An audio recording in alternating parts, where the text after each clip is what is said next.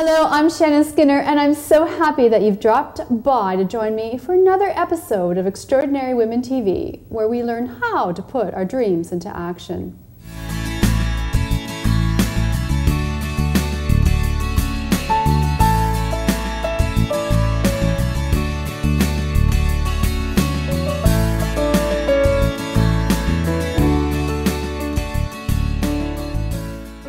Welcome back to Extraordinary Women TV. I'm Shannon Skinner.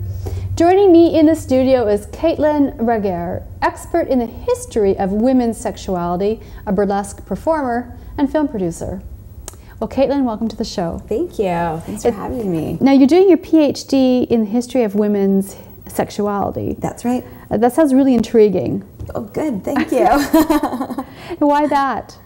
I've always been really interested in women's relationships to their bodies. I've been interested in the history of beauty. It's really a fluid concept. The ever-changing, ideals in terms of beauty has always been a great interest to me. So it just made sense to kind of continue along. I think when you host a TV show or when you're an expert on television, you're automatically an expert. And I thought I should become an expert for real. Yeah, you managed to blend your academics with performing in the arts as a burlesque dancer and expert. So how did you sort of combine those two? I feel really privileged to have been able to find a career path that could fuse those two things. I don't feel like it happens enough. I think that there's so much amazing work being done in academia that often doesn't make it into the mainstream, and vice versa. I think that there's some amazing work being done in the arts that actually would really heighten academia if they came together, and actually the two are so mutually beneficial. So the fact that I've been able to fuse both of them and bring these two worlds together, I feel incredibly privileged. Now, so tell me, in terms of being a burlesque expert, how did you get your start in burlesque dance? Why burlesque dance, and why not any other sort of dance form? When you look at burlesque, you're really looking at this venue in which women were working when a lot of women weren't working. You have really, I think they're the original feminists. I think they are the original career women, even though some people would disagree with me with that. So I was always really interested in burlesque artists as performers. But then also, because I've had the opportunity to then make burlesque workshops for women who aren't burlesque dancers, for women who are all shapes and sizes, burlesque has become an amazingly powerful tool in which we can explore a variety of body types. I have the best job. I get to have women look at themselves in the mirror, reevaluate how they see themselves, and learn to move for their body type. Now you're making, you've made a film about a very well-known, famous burlesque dancer. So what's your film about? So Tempest Storm was one of the greatest, if not the greatest, most famous anyway, burlesque queens from the 1950s. She had many famous boyfriends. Including JFK, and Elvis Presley. Elvis, Louis Armstrong. Oh, wow. Sammy Davis Jr. Oh, good for her. Mickey Rooney. Pretty much name any icon from that period and she's known him.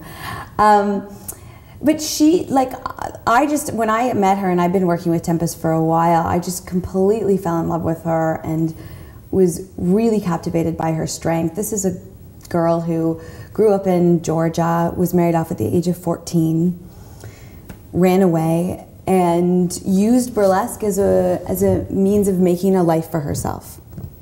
She always said, I was a businesswoman. And I love that idea. I think that that's really someone who's working with what you got. And that's key for so many people. But she's 80, she's 84, in her 80s. Yeah, 84.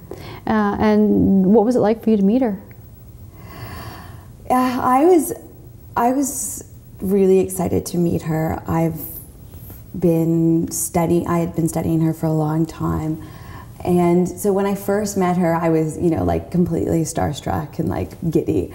And then we sat down and we had a really long talk together, and I was really touched with how open she was with me about what she had been through in her life, you know, the different experiences she'd had.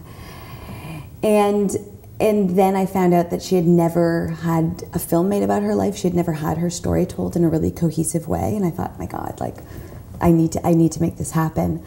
Because, you know, when you're working with history of any kind, the idea that you can actually speak to someone who was there and who lived that history is just an invaluable source.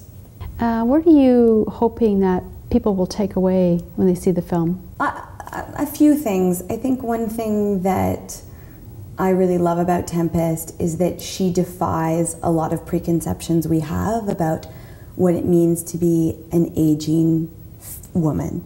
So she has no problem with still putting on her outfits from her glory days. So in terms of how women perceive their bodies, and you studying sort of the history of women's sexuality, do we perceive our bodies differently today than we have historically? I believe that every woman has a time period that their body was the ideal. I use that a lot. I think that you know, it's an ever shifting spectrum, and if you happen to be in the time in which your body type is the ideal, like, good for you. If you don't, that there's a lot of women that can feel disenchanted by that can develop low self-esteem from that, and I think that's silly, because I don't see why we can't, you know, just embrace whatever time period we were and dress appropriately, move appropriately. Do I think that women always have been preoccupied with beauty? I think that we're always very concerned about how people perceive us sexually. But one of the great things, and we're very lucky about today, is that careers are our birthright now. You know, the Women's Lib gave us that, and that's very fortunate. So at the same time, there's also, we also hopefully have other things going on, so we can kind of balance that out. So I know that you produced a calendar in support of raising funds for breast cancer research. Yeah, so we did that with the Canadian Breast Cancer Foundation, myself and my partner Jordan Balaban, and we sold it through Safeway stores. And the great thing about this project was that all of our pinup girls were women who were either living with or who had survived breast cancer. Some of them had undergone double mastectomies. Some of them chose to have reconstruction, some did not. And what we did was we worked with Fashion Crimes in Toronto to build costumes, to build pinup costumes that would work for whatever part of the process they were in terms of their recovery. And we did this pinup calendar that was all about embracing their bodies and enjoying their bodies. What's next for you? What's next for you? Me, I'm working on a book right now to publish that in the book. We're hoping to release the film to have a festival release by the end of 2014, and I might be working on a new TV show, but I'll let you know. And now it's time for a Good to Know Minute, and I know you've got a great success tip. Obviously confidence, but that is easier said than done. I think that so much of it, and with the work I do, is about feeling grounded in your body, feeling comfortable with your body. Often I tell women to look at themselves in the mirror and just move and dance and figure out how their body works and be yourself really comfortable in your own skin, quite literally. And as soon as you start feeling grounded in your own body and kind of in your own identity subsequently, I think that a huge amount of confidence comes from that. And that's good to know. Thanks for that. Well, Kaitlyn, I've enjoyed hearing your story. Thank you for being here today and sharing your story.